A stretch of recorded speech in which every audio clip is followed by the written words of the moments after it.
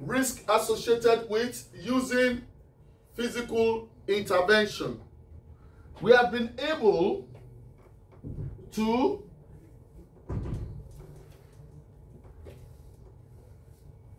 discuss and learn about what is physical intervention and the implication for its use. Now we want to talk about the risk associated with using physical intervention. Yes, when you use force on one, like I said, there are tendencies that you can hurt the person. All right? Therefore, whenever you want to choose a particular technique that you have to use, yes, you need to put certain things into consideration. Yes, you need to consider what techniques to use, how long are you going to use it for, and how you are going to use it. Yes, proper training and care is required in this case so that at the end of the day, we don't get, to hurt people. Nature of restraint. If we have to restrain anyone, we need to consider certain factors, such as the method of restraint. What method are you going to use? Are you going to restrain the person on the ground? Maybe. Is it on the street? On the seat? Is it on the wall? Or how are you going to do it? We also want to ensure that we are not using a method that is going to make the person, yes, to fall into a condition called positional asphyxia. Positional asphyxia occurs when the rib cage is being pressed, thereby the diaphragm will be unable to go in and out. Normally when we are breathing, our rib cage goes in and out, right? And the diaphragm goes up and down. So when you now put someone in a position, yes, where you have already compressed the rib cage, it will affect the diaphragm. And the diaphragm will not be able to go up and down. Yeah. This was the case with George Floyd in the United States of America, where he was, restrained to the ground and he was unable to breathe. Wasn't that on his neck? And he complained he could not breathe. He complained he could not breathe, and they ignored it. What happened? The guy died. George Floyd died. Wasn't it on his neck? No. They held him on the neck, hands at the back. They knelt down on the torso, thereby compressing the rib cage. And as a result of that, he was unable to breathe. That is what you call positional asphyxia. When the rib cage is not able to go in and out, and the diaphragm is unable to go up and down, that labors the ability to breathe.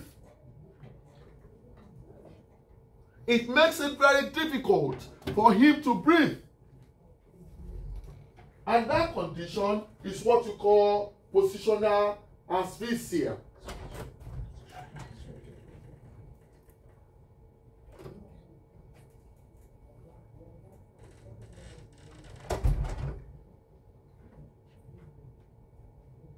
We also need to think of the duration of the restraint.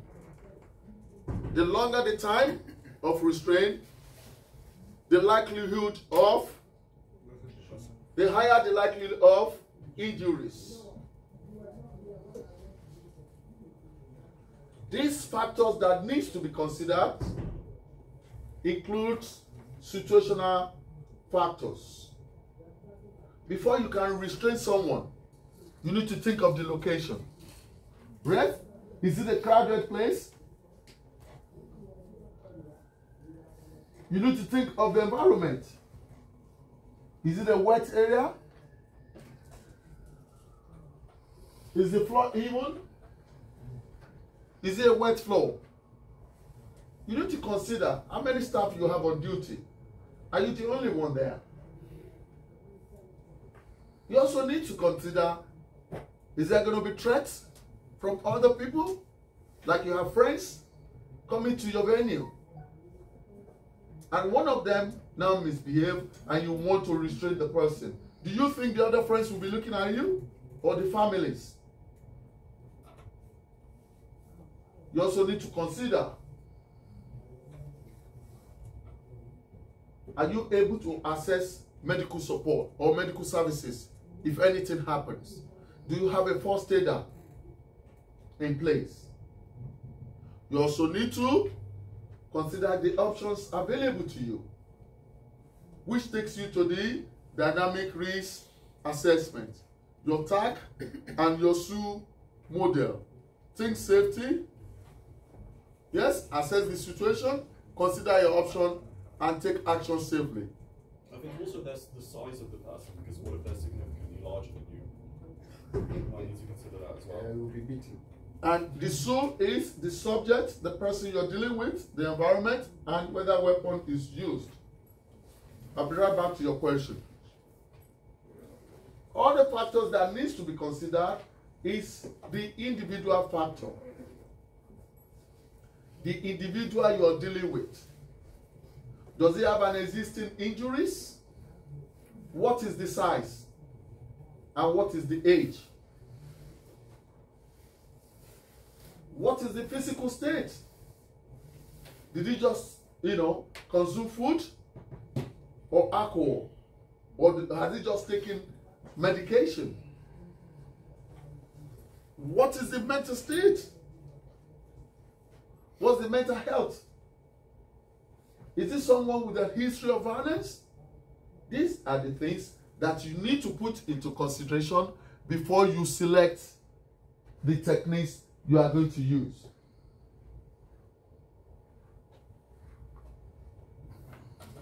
Vulnerable groups. When you are dealing with vulnerable groups, the people in this category includes children and young people, older adults, individuals with mental health issues.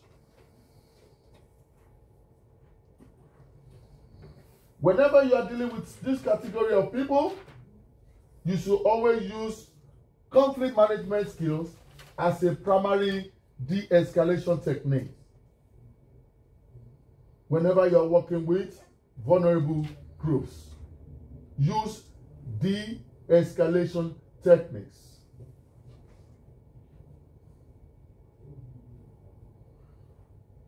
Acute behavioral disturbances. ABD.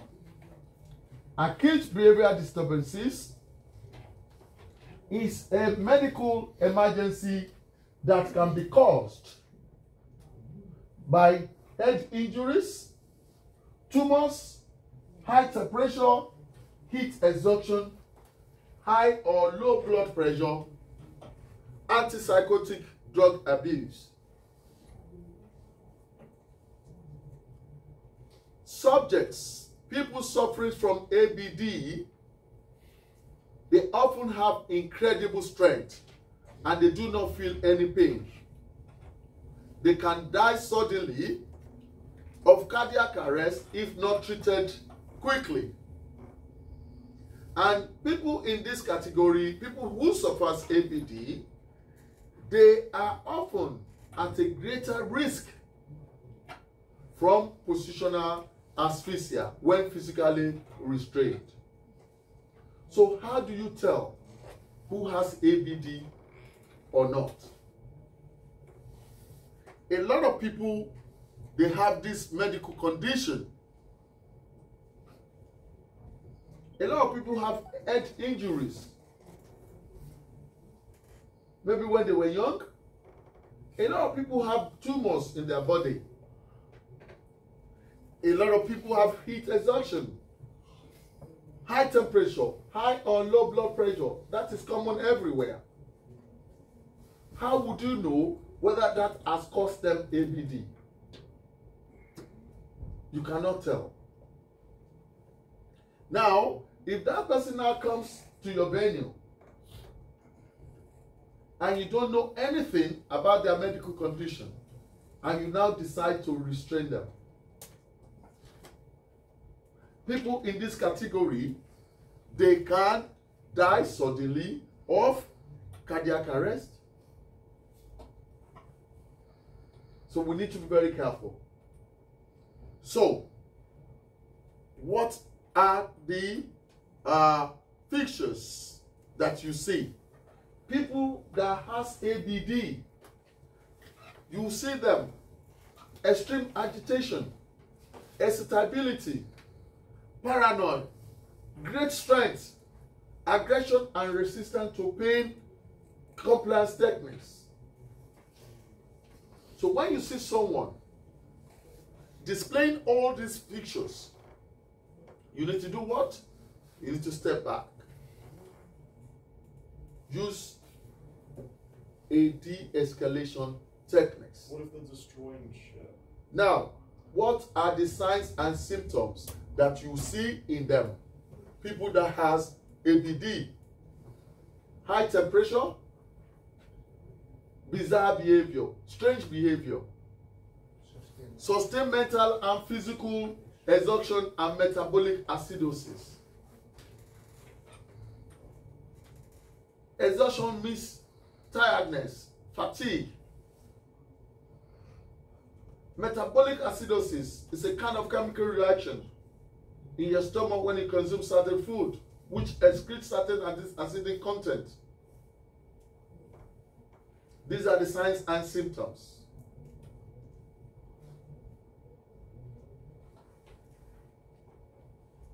Other things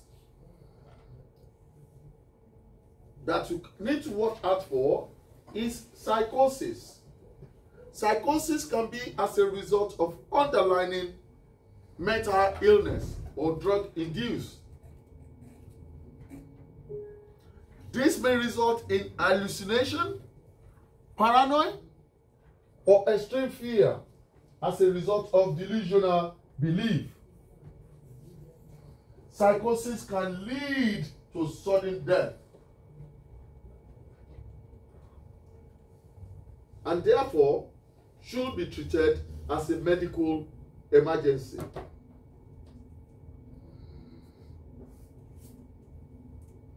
ABD and psychosis can result in sudden death, but should be treated as a medical emergency.